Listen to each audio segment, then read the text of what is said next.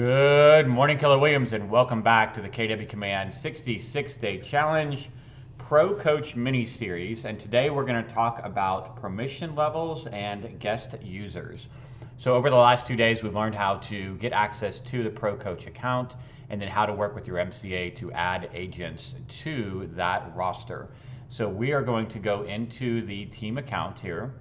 And we're going to go into settings, and a couple things that I want to show you. First of all is permission levels. So again, to access your team members, you would click on General Settings and then Team Management. This is where you're going to see all of the team members on the actual team. Role, this is actually set in the team tool that Mike showed us yesterday. It's not really going to make a huge difference. Here is one piece that I would recommend.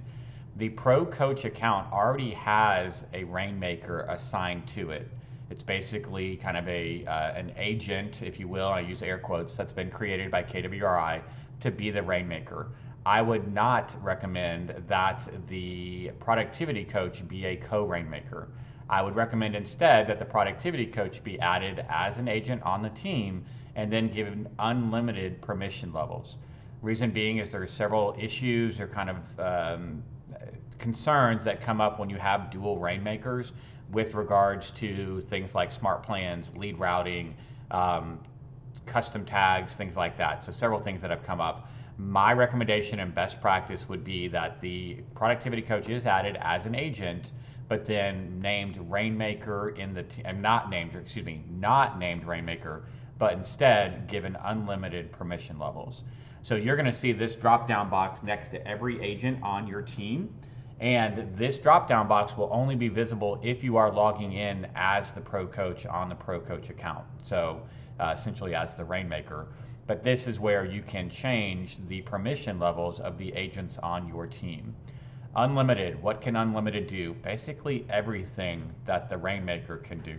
That includes archiving contacts, deleting contacts, exporting, all of those types of things. So unlimited can basically do everything that the Rainmaker can do.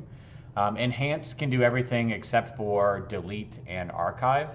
And then standard is basically what you should have all of your agents on your team be. Standard prevents agents on the team from seeing other agents' contacts if they are in the team account.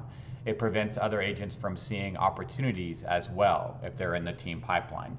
If you have enhanced or unlimited, you can see all contacts in the team account and all opportunities inside of the team pipeline.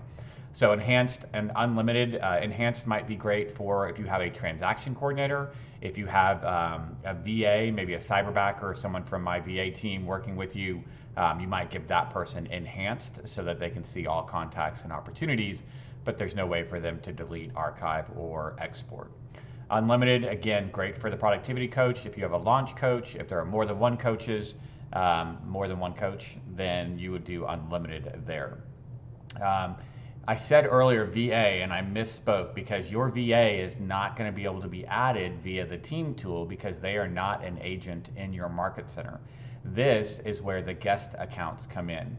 So if you click on add member like we did yesterday, you'll see in this drop down, this is team member, and this is going to be somebody in your market center. They have a quit ID. They are actually an agent in Winmore that can be added via the team tool.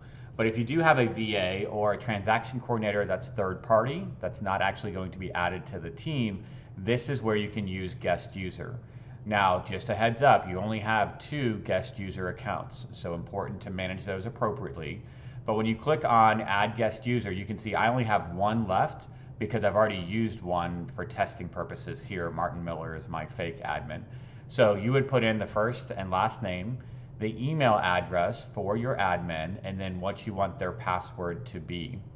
Note that this will send a request to your MCA. The MCA basically has 72 hours to process or reject that request. After 72 hours, your admin should receive an email to this address that you've put in, giving them their username and password, and that way they can actually log in as a guest user. You'll see them just like this. So it'll actually say team admin, and you'll know they're the guest user because you're going to have this kind of unique identifier here, if you will, underneath their name. Now, a guest user can also have additional permission levels. So you can make your guest user enhanced or unlimited. I would not recommend unlimited. I would probably recommend enhanced there.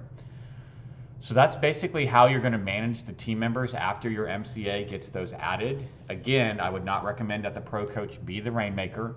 I did have a question yesterday come up. What if we have more than one program? Or what if I'm a productivity coach from more than one market center? Well, you cannot be on more than one team at a time. But remember, the rainmaker, when you're logging in as the Pro Coach, you're logging in as a separate agent. You're actually logging in as that dummy agent that is the rainmaker of that account. So a productivity coach can log in as that rainmaker on multiple different accounts. There is no way to manage them under one, so they would have separate usernames and passwords, but then they're managing the agents on each one of the teams at each one of those market centers separately. The same case would hold true. We talked about the ability to request a second account. If you have a second account, then you're logging into ProCoach Team A and ProCoach Team B with two separate usernames and passwords and basically managing them independently of one another. So that's it for today, guys. Just managing your team members, adding permission levels, and how to add a guest user for that VA or transaction coordinator that you may have working with your team. Next week, we're going to dive in. Actually, tomorrow we'll have a video, but coming soon, we're going to dive into the two most important functions of this account. That's going to be lead routing and then transaction management and reporting. So stay tuned. It's coming soon. Hope you guys have a great rest of your Thursday. And as always, I'll look forward to speaking with you again real soon.